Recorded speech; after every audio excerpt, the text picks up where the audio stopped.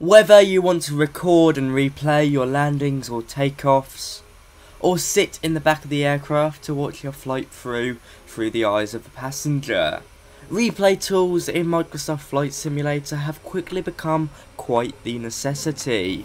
Well, in today's video, I'll be showcasing the one I use, the replay tool I think is the best for Microsoft Flight Sim, that goes by the name of SkyDolly. Let's get right into it.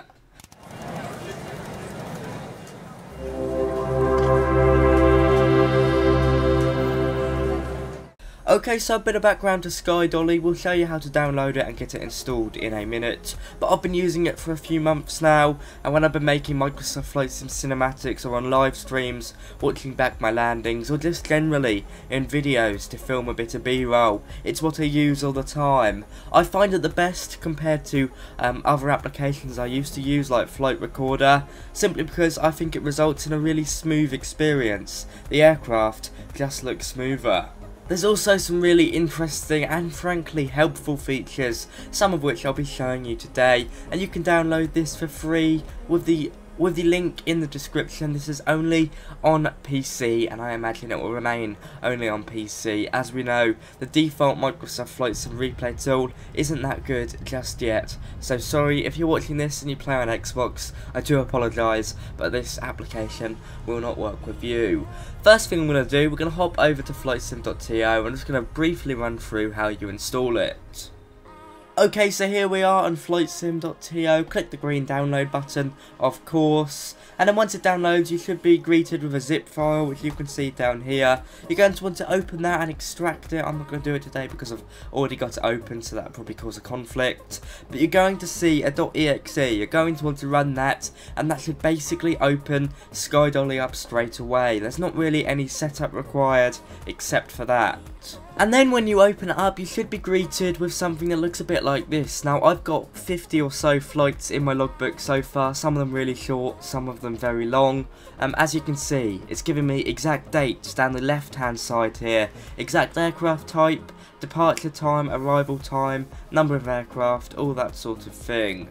The logbook, of course, is showing all the flights I've recorded in the past, all 50 of them across 3 months since June. Pretty nicely laid out, a really good feature and good backups as well. Okay, so now we've had a decent look about some of the features early on explained. I'm now going to show you how to use it in Microsoft Flight Sim. So to record, all you're going to want to do, and it is very self-explanatory, is click record. We're now recording. If you don't see record, or if you can't click it, you might want to click something like pause or stop. It may very well be that you accidentally clicked it, or you were replaying a previous flight. Chances are that if you've downloaded it for the first time, it should be perfectly fine and ready to record. You can confirm it's recording by the clock in the right corner ticking up to show you recording time, the red recording button being illuminated, and somewhere in your logbook there being a little red icon next to the plane you're flying. So we're in the 152 Aerobat. It means it's recording. We're ready to go. Let's taxi over to the runway here at Southend. Remove parking brake.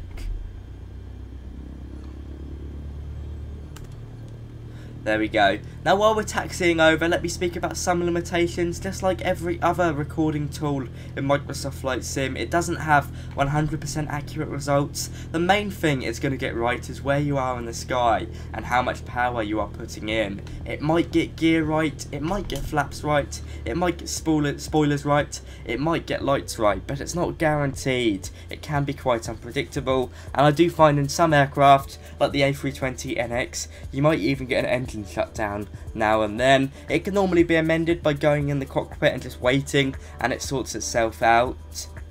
But it's just something to bear in mind. Just like every other replay tool in Microsoft Flight Sim, it's not perfect, but in my opinion, this one is the easiest to use and the smoothest. So we're recording, we're ready to go. Let's get up in the sky now. I'm going to go full power basically because we're in a tiny little plane. I'm not going to do anything properly, I'm just showing you for the sake of the video.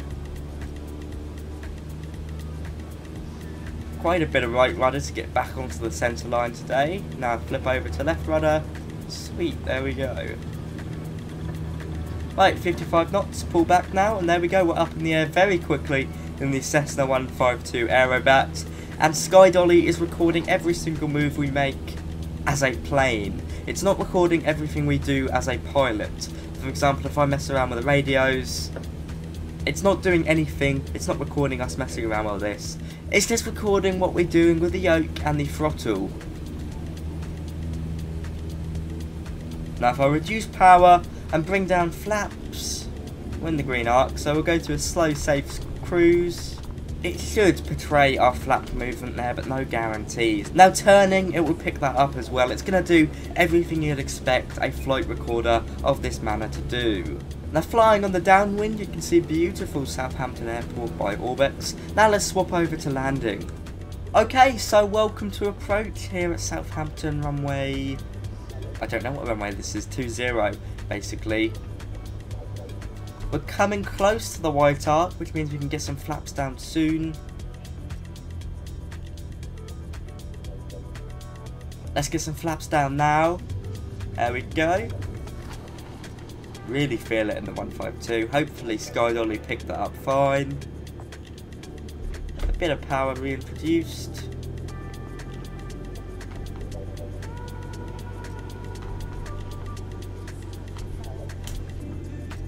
Right, we're going to get our second stage of flaps down now. And that should carry us really over to the runway.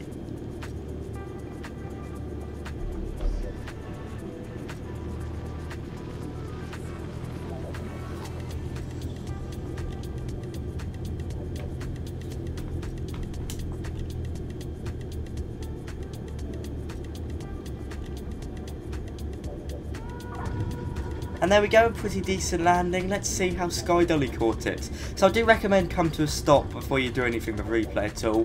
Whether that be taxiing to your gate or just stopping on the runway. Just make sure you stopped because it will save you a lot of problems. If you start SkyDolly in the air, it will work perfectly fine, and of course it will.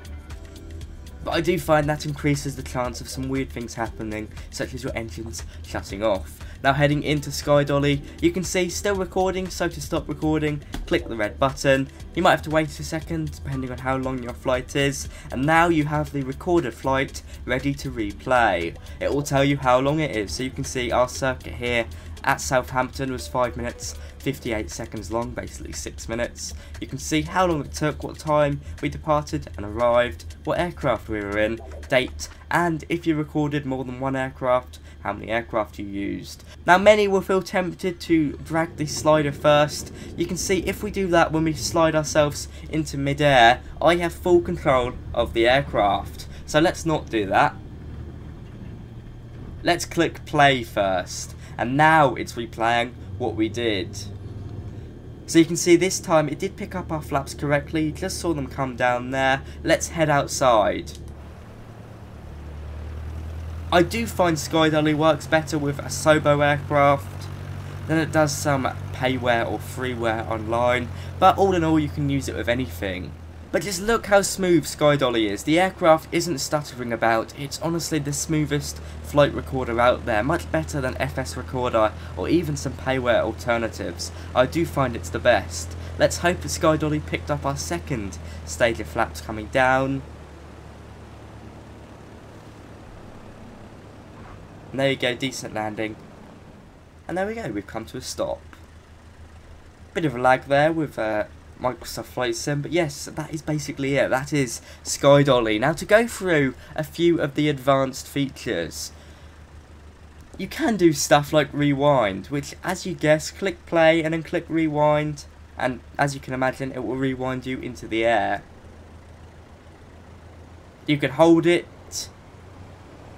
and release, and it should put you back into the air like so. Let's just pause it there to speak about some other features. We've got replay speed here, which funnily enough puts you at a different speed. So if you want to go slower, now this can be used if you want to get some cool cinematics and not stress your system out too much. Then this will allow you to slow it down or indeed speed it up, just like so. Pretty cool, pretty fun, can't complain. SkyDolly also has some really neat features such as formation flying, which I don't really get personally. I've used it, but I do find it's a bit temperamental. Let me just show you how that works. So let's pause here and come over into formation. As you can see, We've got our aircraft here. Now you can add other aircraft, and it does depend on what formation type, as you can see in the bottom left corner here. For example, we can fly with the formation of ourself. This one's quite fun, to be fair. All you need to do is click that, and it puts you right next to your aircraft. Now, it's not exactly an optimal location being right here on the grass, so let's put ourselves behind the aircraft, just like so, by clicking the icon. And then all you can do, really, is replay your aircraft as it is, as sort of AI, I imagine, so you can see it lands basically on top of us, and then you can fly with it. So if we get the aircraft taking off, you can see we're now sitting next to the aircraft back at takeoff with formation. So showing you the formation menu, you can see we've selected this one and we're using that aircraft as our base. You can, I believe, do it with different aircraft, but it doesn't work so well, so I do recommend you in the same aircraft type. Here you can see, let's go place us a few seconds ago, a bit weird. I don't know how quickly we took off, so maybe stop now. All in good fun, all in good fun. Most of you are going to be watching your takeoffs and landings, so I do think this is a pretty minute feature, but there we go, we're taking off now, let's go chase him. It's a pretty cool feature, but as I said, it's not the main feature, so if you would like me to talk about this in more detail, do let me know. It's basically multiplayer without the friends at this point, isn't it? That's kind of what it feels like, but a nice feature to have nonetheless. And if you get it right, it can be really fun. Look at us now, we're right next to him. It's really good fun. A very nice feature, and one most other replay tools don't have, so I guess that's another plus. But you can see, because SkyDolly does pick up lag, it can be a bit weird at times in terms of replicating that lag. Let's just pause here for the sake of it to talk about some other features. We have got a few other types of replay where, for example, you can take control of your recorded flight or just fly in formation with aircraft following a pattern you designate. I'm not going to go too much in detail here because a lot of it is quite confusing, and to be fair, I don't get it. A new feature as well is we do have locations you can save or teleport to. So, for example, Paris, if we click stop up here and then teleport, it takes us, funnily enough, to Paris. Well, hey, bit of lag as we load into Paris. It's a new feature, and once again, it's what sets SkyDolly apart. It's really cool to have some extra features like that, and hey, we can record ourselves over Paris by clicking record. And as everything loads in around us, we can fly easy knowing that our movements are being recorded by SkyDolly. Compared to the default Microsoft Flight Sim recorder, you can have full control over your cameras, which in my opinion is a must-have. Sadly, however, you can't record your camera movements yet, even if you wanted to. I don't know why you would want to, maybe getting smart with some cinematics. But to be fair, this is as good as it's going to get. Nonetheless, it's a really cool add-on to have. I do realise we're in the white, over the white arc, and we've got some flaps down. My instructors would not be happy.